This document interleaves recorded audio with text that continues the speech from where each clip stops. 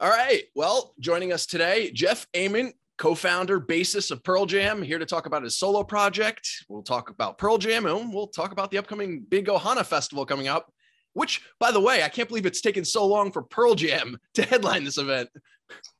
Yeah.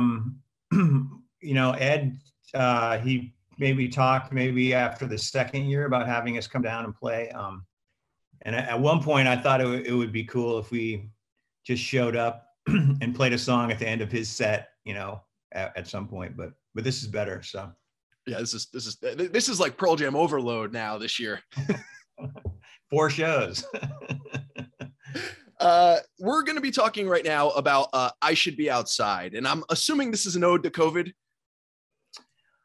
Yeah, probably unintentionally. I think the thing that was maybe different, maybe similar to some people, but at the very beginning of COVID, I lost 3 friends. Like they're all in April, and that sort of was like in the middle of me starting to record these songs. And so I think that those 3 losses sort of pushed the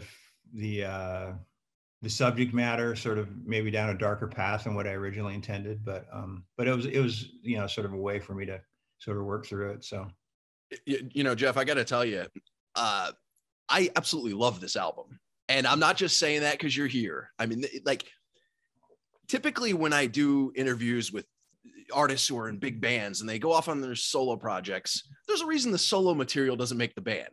I mean, you know what I'm talking about, right? Right. I was floored. I couldn't believe how great this album was. Really, really great. Wow. Well, a lot of times with my solo projects, at least what I've been trying to do is I've been trying to sort of push it into areas that Pearl Jam doesn't wade into. And with this record, it was, I was working for so long that I just got more and more bold in terms of like how I was arranging songs, not being afraid to put out a 1.5-minute song, like it's only going to go to the chorus once. I'm going to embrace my inner guided by voices. And so I sort of pushed a lot of the songs that I thought were sort of chances I was taking with this group. And that's been really fun. When we're talking about the musical arrangements, was it all you? I know Matt Chamberlain did a little bit, but was it mostly you? Yeah. I mean, all the songs were played and recorded by me initially, and then I had Matt and my friend Richard Stuver who played drums on a few things after. they basically just played a more dynamic part to my drum loops. A lot of times I would have like a drum loop that I might overdub a ride or a couple of crashes to, just to sort of give it some dynamics. But it was pretty hack drums, so it was nice to get some professionals to give the song some dynamics. You talk about that genre box. I think what I really enjoyed about this album was I couldn't peg it to a certain genre. It's like I'd listen to one song and I'd hear like this British late 70s new age punk rock. And then the next song would be like, United States punk rock. And then, it went on the spectrum. It was like, for me, it was almost as if like Adam and the Ants meets Alan Parsons Project meets Dead Kennedys meets the Deftones. Am I far off on that one? Well, those are all fantastic bands, so I'll take it, especially Adam and the Ants. I think I still go back and play those, those English post-punk bands, Psychedelic Furs were like that first Psychedelic Furs record. I remember I bought it because it was a Sony Nice Price record and it looked kind of like a punk rock cover. So I didn't know anything about them, but I bought it specifically because of the artwork. But that record had a huge impact on me. Like, Richard Butler is such a great poet, and there's a lot of sort of religious angst in his lyrics. There's a real, Bowie, Iggy Pop thing. Totally David Bowie too. Yeah. But yeah, I gravitate towards that gothy, post-punk stuff. For sure. So let me ask you a question. When you're recording Gigaton, you obviously have this material in your heart. Are you subject to the box when you're recording for Pearl Jam? Do you have to keep it to the Pearl Jam genre? I mean, because obviously you venture out. Gigaton is definitely a departure from typical Pearl Jam. But I mean, how do you record Gigaton and still have this material left in you? Yeah, I mean, all this material was written, after Gigaton, but the one song that I got in Gigaton is that song All Right, and that to me is like a super departure. And so the fact that was the song that Ed was really excited, Ed and Stone both were super excited about that song. That's like a win for me. Like, the weirder or the more experimental song that I can get anybody excited about is the thing that I'm most excited about at this point in the band. Like I love the experimental part of the band, and I think we're good at it. I think sometimes we we could probably lean on it more, but I think I think Ed in particular is such a good just songwriter. Like, he can just turn a phrase and create a sort of a pop hook, and he's such a fantastic poet right now. Like it's amazing to watch how fast he works and how he can pretty much immediately come up with just some cool phrase that it's just hooky. It's just like it's almost like, have I heard that somewhere before? Like those kind of lines. So it's hard to be bummed when those kind of songs make it on the record too. Well, it sounds to me like you're saying like you're even drawing influence from your own band when recording this. Yeah, I think I think we're all sort of influenced by each other, and I think there's like, it's probably the friendliest competitiveness I've ever witnessed in my life. Just, it's how inspired we are by each other in so many different ways. Whether it's different people's philanthropy or watching, how good of a husband or father they are. But, specifically creatively, just when like Stone will record a song, like he had a song on the first Painted, what's the side project with Matt Chamberlain, Painted. Anyway, but there was a song that he played me, and I was like, oh, I wish that was a Pearl Jam song, And so that's cool when everybody's off doing their side things and sort of pushing the boundaries of their individual songwriting. Have you gotten any feedback from Stone, Ed, or Mike in regards to I Should Be Outside? Yeah. I gave them all the first single, the Bandwidth, I Hear Ya, and I got good feedback on both those songs, like Bandwidth in particular, I think. So I mean, Bandwidth is probably the most kind of songy, on this record. So and those two songs were sort of those are the first two that I finished, and they were the first ones that had real drums on, and it sort of gave me like this centerpiece to sort of build this record around. It helped me, whenever you can kind of finish a couple things, then you can really start to feel the momentum happening with any project. So those were two important songs. I would have to say, I think Dead Ends is my favorite track. Awesome. I love that. I love it when people pick, like, I've heard Dead Ends a couple of times, and I heard somebody said Passion Denied. Passion Denied would be my number 2.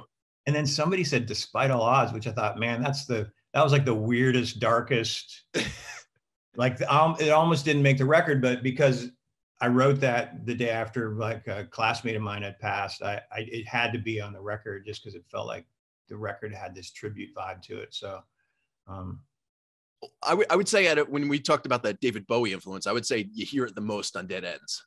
Awesome. That's great. I mean, arguably one of the greatest songwriters, contemporary songwriters ever. So, I mean, and it's especially fun to sort of like try to learn those Bowie songs, to learn the parts, because they're super complicated.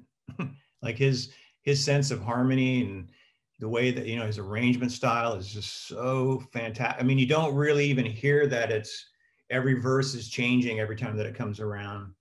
but because of his ability to sort of, you know, change the verse melodies up harmonically, like he was really ahead of the pack in a lot of ways. Now, I know you know your forte may be more into the punk scene, especially, you know, when it comes to your musical taste. But do you think that all of that was derived from the Beatles sound and the British Invasion? Yeah, I think especially later on, you know, the Beatles were, you know, they were experimenting more than anybody. You know, I mean, you could argue that, you know, maybe Pet Sounds, you know, was pretty experimental, but that was still pretty. I mean, the sounds are pretty experimental, but it's still pretty poppy music. Whereas I think the Beatles got super weird. You know, I mean, you know, you listen to the last, you know, starting with Sgt. Pepper's, but it, you know, you get into the White Album and Abbey Road. There's some really weird stuff, and even the super peppy poppy Paul stuff is like weird, you know. So Yeah. I mean, you know, you could spend a lifetime, you know, just learning those songs and trying to understand the craft and the level of all four of those guys, like, were so crazily competent. I'm sure you've watched the Rick Rubin, the 1, 2, 3, 4, or Yeah, whatever. an Apple. Yeah.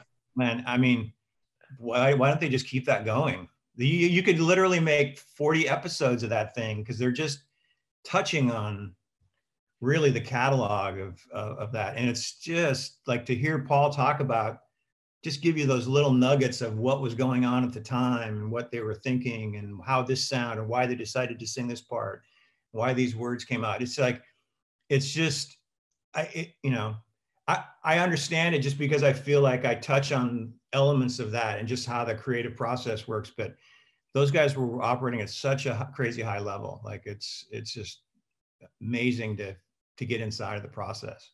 But now, do you think that when we take a band like the Beatles, at the time that they were experimental with their music, the genre was wide open? I mean, anything they did would be considered new. Whereas opposed to, you know, guys like you and Pearl Jam, you know, like here we are talking and I'm saying, oh, it sounds like David Bowie. It sounds like Adam the Ants. It sounds, you know, I mean, Beatles didn't really get that. Yeah. Yeah. I still think there was probably something that was inside of them that they were, you know, some of it was probably the drugs they were taking, but a lot of it was probably just some weird jazz influence or something they heard when they were a kid. And I think it's the same for all of us, but they were, you know, they were the Beatles, you know, like, so not only were people were going to buy it no matter what it was, but also it gave them, they could just do whatever they wanted to do. They got to that point in their career there where they were like, okay, we've earned our spot here.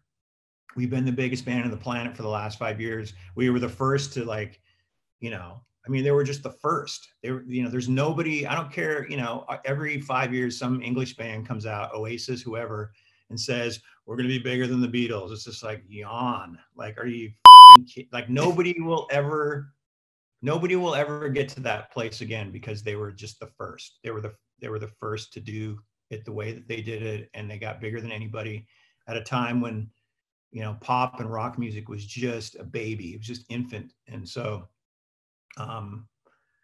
you know, it's just so the great thing is that they just kept pushing the boundaries and pushing the boundaries until they couldn't push them anymore. And then they all went off on their individual ways and kept pushing the boundaries. Like, those solo McCartney records are super weird and super homemade. And I can't tell you how much those kind of records influenced this record for me, because it was like, oh yeah, I can run my own studio. I can, like, and people are going to want to hear these insular home recordings of this time, because it's a strange time, and we need to document it, you know, with these home recordings. And so that sort of pushed me to finish something and make a record out of it.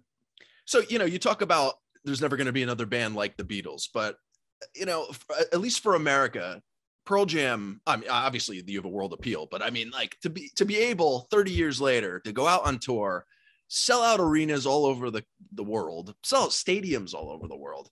I mean, just to think that you could even be in the same conversation as the Beatles, Jeff, I mean, you got to pinch yourself sometimes. Yeah, I would never put myself in the same conversation as the Beatles, but yeah. As far as the worldly appeal, I mean, everybody knows Pearl Jam. Yeah, I mean, you know, there's not a day that goes by, even going through this last year and a half, a part of me sort of felt like, hey man, we had 30 amazing years. Like, how freaking lucky are we? Like, we're, you know, like that we got to play 1,000 shows and see the planet and just have these amazing experiences and play with all these bands and a lot of our favorite artists. Yeah, it's like, you know, and again, I'm a small town Montana kid, so like, you know, a lot of times people would say like, man, all your dreams came true. It's like, man, this wasn't a dream. This wasn't even possible. It wasn't even the slightest possibility. So that's not lost on me ever. Like, and in particular, playing a show last weekend, the first show in 3 years, like that night was not lost on me. I was looking up almost every song and just taking it in and going like, wow, like we get to do this again. This is like, and it might be brief. We might only get to play a few more shows, but we're gonna get 4 shows in, and I'm gonna take it all in because it's you know, we're really fortunate. Well, I was going to ask you about that because I mean, you know, here you guys, your last full out tour was the Lightning Bolt tour, and I believe that ended around like 2016. You know, and then you do the home shows, which was cool. You select baseball stadiums, and you know, obviously Montana, the football stadium, yeah. But then here we hit this pandemic hits, and you know, everything comes to a halt. So I mean, were you itching to get out there? I mean, was there something lost that you rediscovered? Well, we made our first record in 5 or 6 years, and we had rehearsed for 2 weeks. And the day after we finished our last rehearsal, we called off the tour. And so there's a lot of disappointment in that. I mean, you know, and we kind of made this last record ourselves, and you know, it's with no deadline really. So there was just you know, it's like a little bit of a pressure cooker, and it's just us. And so we were really proud of the record, and we were, you know, 2 weeks of rehearsals, we finally got the songs sort of feeling like we wanted them to feel live. And then the rug just sort of got pulled out from underneath us. So, you know, from a purely selfish standpoint, it was pretty disappointing. But again, like we got to play some of those songs the other night, and we made it through at least this first phase of whatever the hell it is we're going through right now. So that's cool. The Atlantic City shows last weekend, right? Yeah, that's awesome. Okay, so now Ohana. Have you been to the festival before? Do you know about it? What's the deal? Well, I mean, we know about it just because, you know, Ed's been talking about it, and Smitty, who's our manager, has a big hand in it. And we were supposed to play it last year, and so and I was actually going to go the year before that, and then I can't remember. I can't remember what band played that I really wanted to see, other than I hadn't seen Ed play a solo show in a couple of years. I think it was Chili Peppers headline that year. It was right. Right. You're right. And I think Jack Irons was there. I hadn't seen Jack in a while. I think that was kind of one of the main reasons I wanted to go. But then Robert Plant decided to play Montana, and I got a call from our European agent, and he said, "Hey, Robert wants you to show him around." So I had to stay. I feel like I'm a little bit of like one of the ambassadors to the state, and so, you know, when somebody like Robert Plant comes to, you know, the place where you grew up, where you were listening to the Led Zeppelin records when you were a kid, and you get that opportunity to like take them around and tell them a little bit about, you know, the state, you have to stick around. Yeah, I don't think it's. I mean, you could see Jack any day. Right. You know, but obviously Eddie has created quite the vibe when it comes to Ohana. I mean, it's not like your typical festival, and I think that's what everybody recognizes with Ohana. What are you expecting when you're out there? Yeah, well, we've played enough festivals over the years that when you sort of happen upon those ones that feel really special, I think he was just keeping mental notes for, the pros and cons. And they basically just took the you know, the list of pros, you know, of the great festivals and the great things that happen at festivals, and they just made their own festival out of that. So they kept it small. It's on the beach. There's a real communal vibe. I mean, that was the thing that, you know, they were asking me, they're like, hey, any collaborating you want to do, like reach out to any of the band, you know, there's like a real, you know, kind of old school communal thing going on. So the only thing that makes it tricky this year is we got this virus. So it's like, you really don't want to be swapping spit creatively with anybody or too much. So we're going to be a little bit in a bubble in this one, but.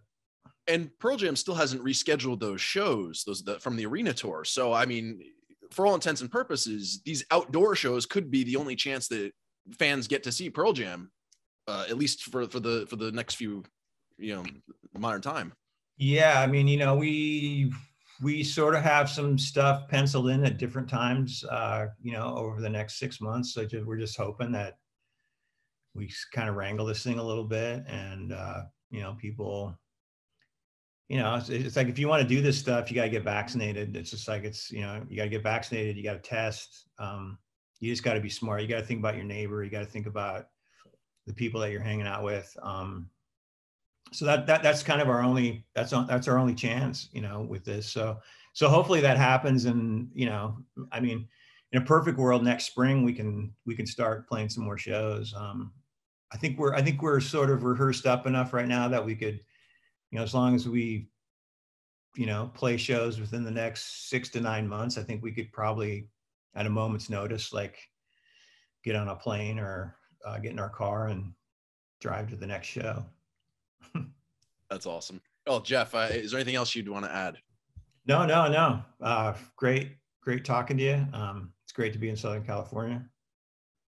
It's almost winter in the Pacific Northwest. So. Hey, dude, Southern Cal, you know, I saw Pearl Jam 20 many times. I mean, Southern California is the reason you're in a band right now.